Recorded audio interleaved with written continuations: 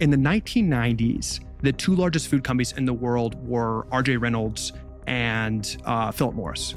What happened is when the Surgeon General way too late in the 1980s said cigarettes were maybe problematic, these were some of the largest companies in the world with the largest cash piles of any company in the world. So what they did is they used their cash piles to buy food companies.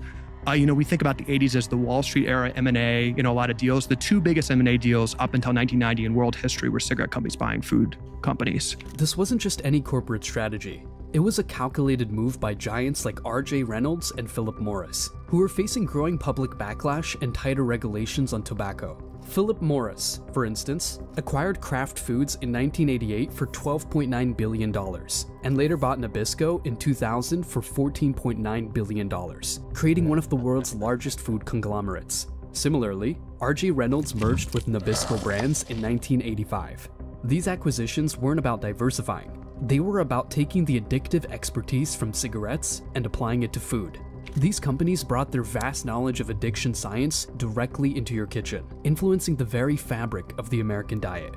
It wasn't just about expanding their portfolio. It was about applying the same addictive principles of nicotine to food products, thus ensuring that the same business model, creating lifelong consumers, remained profitable.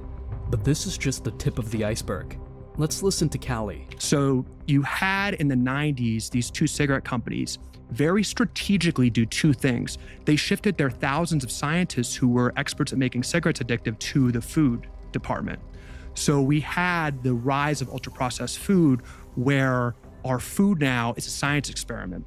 The second thing they did is they shifted their lobbying. So the cigarette industry, of course, was the biggest, lobbying spenders and had a good playbook. They shifted their playbook on lobbying and rigging institutions of trust to food. So they created the food pyramid. So the cigarette industry, through the food companies they bought, paid off the FDA, the USDA, Harvard to create reports saying sugar doesn't cause obesity. And they lobbied for the food pyramid in the 1990s, we all remember, which said, animal-based fats are bad, carbs are good. Remember, carbs and sugar were basically the base of the pyramid. So the American diet, because of that, because we trust our medical institutions, which they know, we shifted our diet significantly to ultra-processed food. How can we let this happen to them? About 18% of American teens now have fatty liver disease. That's like 1 out of every 5. That disease, when I was a kid, only affected late-stage alcoholics who were elderly. Cancer rates are skyrocketing in the young and the old. Young adult cancers are up 79%. 1 in 4 American women is on antidepressant medication. 40% of teens have a mental health diagnosis. And 15% of high schoolers are on Adderall, and 500,000 children on SSRIs. So what's causing this suffering? This episode, we'll talk about ultra-processed foods, how it affects us, our families, our loved ones. There's more than 100 chemicals added to these ultra-processed foods. This is legal, and it's affecting our health. We're going to look at the big categories of foods that we need to watch for. We're going to look at what we need to do to protect ourselves and our families. And in the end, we're going to talk about how the food industry is using neuroscience to lock these foods in permanently. So stay tuned. This is going to be a really in-depth episode. Now, for you that are new to my channel, I'm Dr. Richard Visser. I'm a former Minister of Health and Sports for my country. I have a PhD in medical sciences. My published research has been focused on childhood obesity, and chronic disease. I'm a doctor of chiropractic and a sports medicine trainer. Just for this part of my CV is important. There's more stuff, but I'm just mentioning this. So let's get started.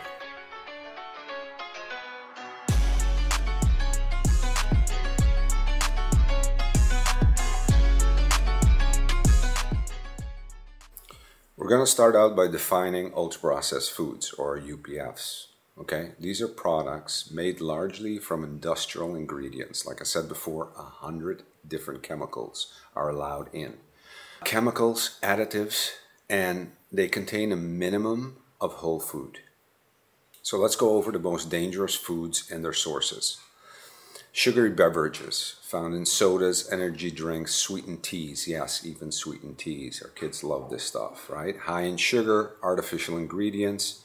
What's their health impact? Well, they're linked to type 2 diabetes, cardiovascular disease, and fatty liver disease. Second, packaged snacked foods, chips, crackers, and instant noodles, which I've dabbled in instant noodles. They're high in unhealthy fats, sodium, and preservatives, contributing to high blood pressure, heart disease, and insulin resistance. Processed meats, okay, the ones you buy to make sandwiches, hot dogs, sausages, bacon, and deli meats. Their health impact contains nitrites, preservatives, and high sodium. Strong link to cancer, especially colorectal cancer, and, of course, cardiovascular disease. Sugary cereals, yes, the cereals that have the label, hey, we're healthy, you know, your kids can have us. Yeah, right. Marketed as healthy with whole grains, but loaded with sugar. Health impact promotes insulin spikes, obesity, and metabolic syndrome. This is what we're feeding our kids. Frozen, ready-to-eat meals. Remember those? 5 minutes, you don't have time, throw them in, boom. Okay, found in supermarkets. These are high in sodium, preservatives, and unhealthy fats. Health impact contributes to hypertension, chronic inflammation, and weight gain. This is all going to metabolic disease, weight gain, type 2 diabetes, heart disease. This is what we're eating. This is our sources. This is our new food sources. Yeah. You know, and a lot of people believe that some of these processed foods don't even look like processed foods. They believe they're healthy. So let's name a few. Let's get the cat out of the bag. Grocery store bread. You know, the bread that lasts like over a week, whereas you buy bread from the baker, you got 2 days max. Yeah, marketed as whole grain or multigrain, but often made with refined flour and added sugars. Health impact causes blood sugar spikes, leading to insulin resistance over time. Next up, granola and energy bars. Energy bars. While marketed as healthy, these often contain high sugar levels, corn syrup, and palm oil. The health impact of this contributes to obesity and poor metabolic health. Flavored yogurts. Yeah, appears to be healthy, but is typically high in added sugars, artificial flavors. Health impact contributes to unhealthy blood sugar levels, especially in children. And they love these flavored yogurts. We think it's the healthier option. Smoothies from chain stores, marketed as nutritious but often filled with sugary juices, syrups. Add excess calories without fiber benefit or whole fruits. A major problem. Okay? And then when we continue, we have to look at the impact on kids, because kids are super susceptible to this. Okay? Kids love this stuff. Skyrocketing obesity rates worldwide. 1 in 5 kids in the US are obese. You look at other countries like Turkey, Saudi, you name it. Mexico, everything. It's even higher. Okay? Early exposure to ultra-processed foods, snacks, cereal, fast foods contribute to poor dietary habits early on. This is like the last thing you want your kids to touch. You want to keep it away as long as possible.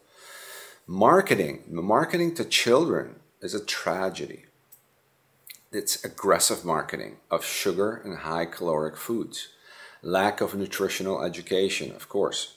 Schools and homes often fail to educate children about balanced whole food diets.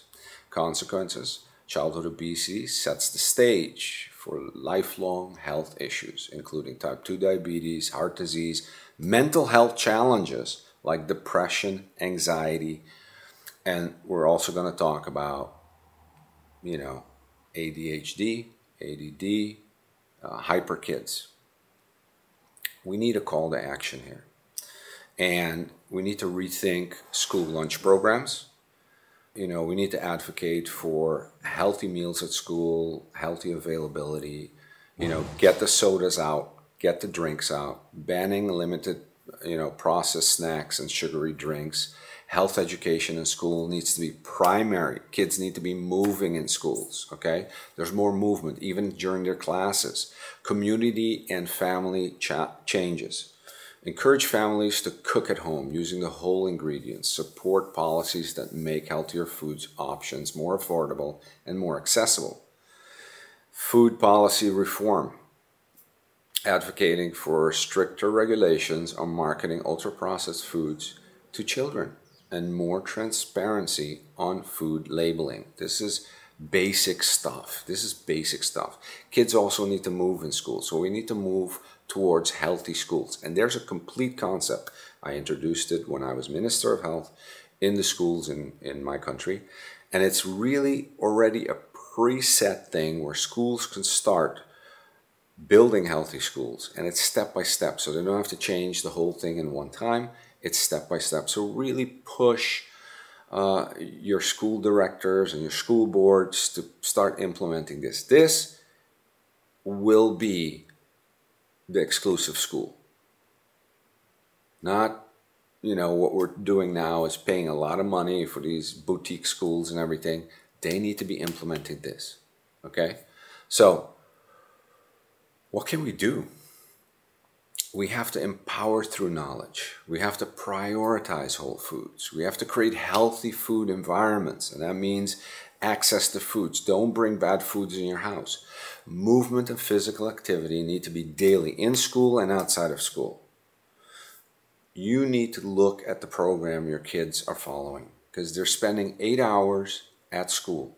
These 8 hours are critical in learning about nutrition, in learning about movement, and getting them ready to face all the stuff that's coming at it in marketing. And marketing is massive to kids. And listen, kids, depending on what age they are, they don't know how to discern an ad from reality. So for them, it's all reality. And it's marketing so powerfully to them. Even in the grocery stores where, the products are put at kids' levels height. I mean, kids are walking and they're seeing the products they want, the sugary products, the processed foods, everything.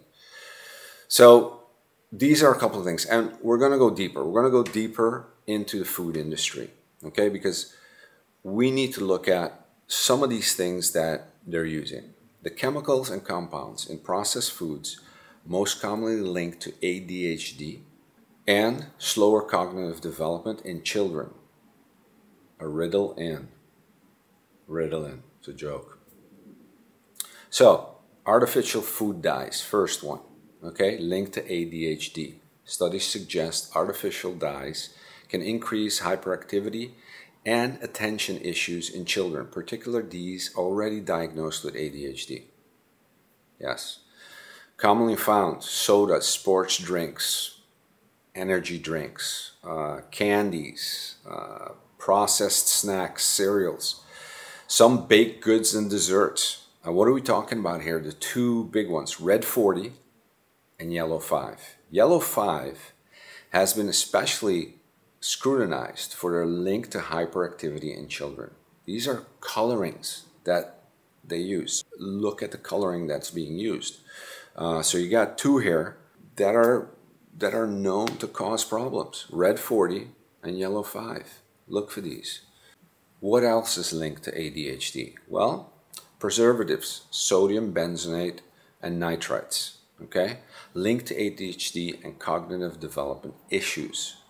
These are found, again, soft drinks, processed meats, packaged baked goods, pastries, high sugar, high fructose corn syrup. Bad. And it's used because it's cheap. High fructose corn syrup comes from crops that are usually subsidized by government so they can get the sugar extremely inexpensive. And they put them into these foods. Excessive sugar consumption, especially in children, has linked to poor cognitive performance, lower attention span, and hyperactivity. Common found, again, sweetened beverage, candy, cakes, pastries, sugar cereals, ketchups, and condiments. Trans fats, another one linked to cognitive decline. Trans fats being phased out in many regions, are still present in some processed foods. These fats can affect the brain function and impair cognitive development in children. They're found in some dried foods like fast food fries, frozen meals, packaged snacks, microwave popcorn, cookies, cakes. Yes, the stuff we think, is nice, is normal. Aspartame and other artificial sweeteners linked to behavioral and cognitive issues. Again, found in sugar-free snacks, Diet Coke, diet soda, chewing gum, and mints. These compounds are often present in everyday foods marketed to children, exacerbating issues related to attention, learning, and overall cognitive growth. See how impactful this is. So in the teaser, I talked about how the food industry is using neuroscience to get to us and our kids. This is how they're doing it. The concept of hyperpalatability refers to the deliberate engineering of processed foods to make them exceptionally appealing and difficult to resist.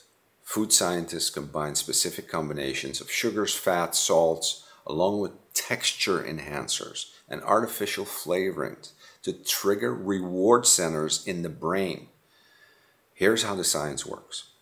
Activation of the brain reward system.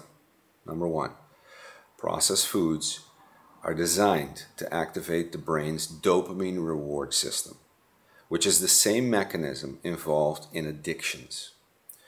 When we eat hyperpalatable foods, the brain releases large amounts of dopamine, creating feelings of pleasure and satisfaction.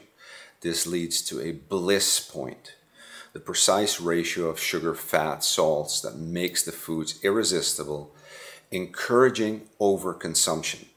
Okay, so it's the feel, the taste, the crunchiness, the texture, the cream, everything that goes in there is science-based to trick our brains. Sugar's role in hyperpalatability. Sugar triggers an immediate dopamine release, giving the brain a quick surge of pleasure over time. However, regular consumption of sugary processed foods can desensitize the brain to dopamine, leading to a need for even more sugar to achieve the same feeling and satisfaction. This contributes to cravings and addiction eating patterns. High fructose corn syrup, we talked about this before, commonly found in processed foods, has been shown to increase hunger and reduce feelings of fullness, further driving overconsumption. It tricks the brain. They are tricking the brain, right? To overstimulate, to feel, to basically block the centers that tell you you're full, so you're overeating, getting overstimulated, and you need more of it every time. Sound familiar? Yeah, addiction. You're right. The role of fats. Fat adds richness and enhances the mouthfeel of food, creating a pleasurable sensory experience. In combination with sugar and salt, fat makes food feel more indulgent and satisfying. Fat is calorie dense, and when combined with sugar and salt, it leads to passive overeating, where people consume more calories without realizing it. Another trick they're using. Salt's role. Salt enhances flavor and making foods more savory and satisfactory. It can mask undesirable tastes and make processed foods more appealing, driving people to eat more than they otherwise would.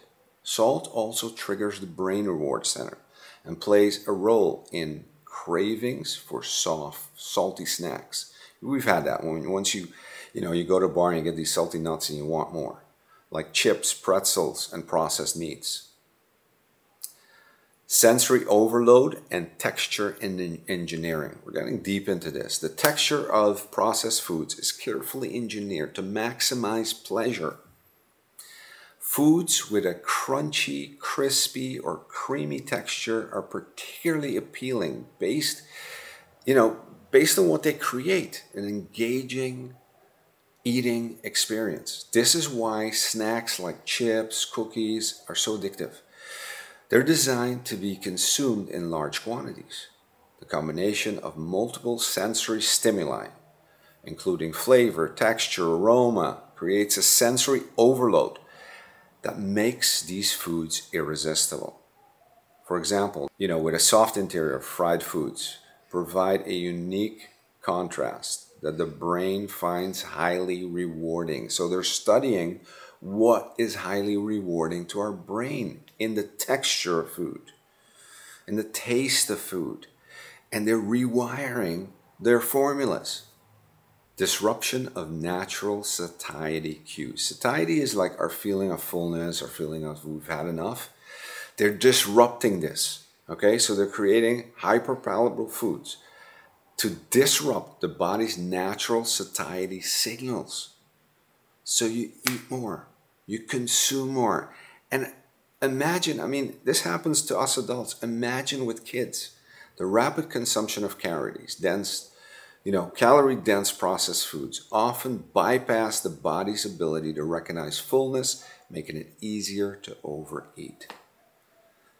Do you understand why we're in an obesity pandemic worldwide with our kids, the parents, everyone, and the new generations coming are actually set up to go to obesity, to consume, to get type 2 diabetes, heart disease, cancers, and basically have a burden on our healthcare system, a huge burden on our healthcare system from the get-go, because this is what's available everywhere. You name it.